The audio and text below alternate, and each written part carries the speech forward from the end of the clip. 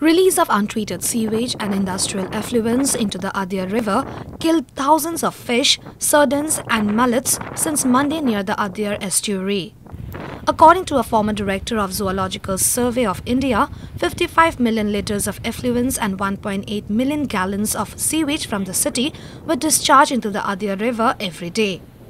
This waste, apart from changing the physical, biological and ecological characters of the river, also emits 320 milligrams of methane annually.